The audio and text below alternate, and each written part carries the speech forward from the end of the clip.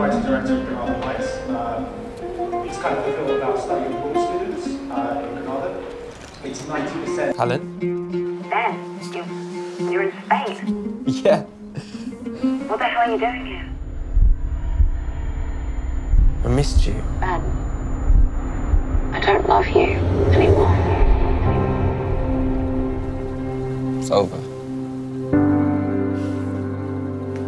That struggle is like energy. Yeah, well, I feel it.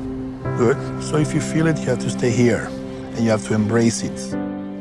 And it was these first 4 weeks in this school that transformed kind of my personality, my life in a way, and made me so obsessed to kind of recapture this in a movie. And I'm just delighted to be back here at the university and at CLM and to show the movie because it is really a love letter to Granada and the study abroad experience. Distract yourself with meeting people and having a little bit of fun. And eventually, you're going to forget about it.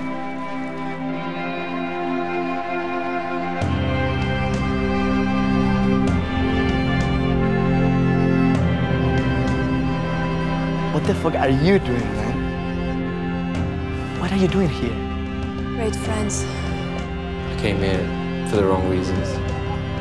You have a good thing going on here. This moment, this is all we got. We're never going to be here again, us together. So let's make the most of it, guys, because this is it. You asked about home. It's not where you were born, or the color of your skin.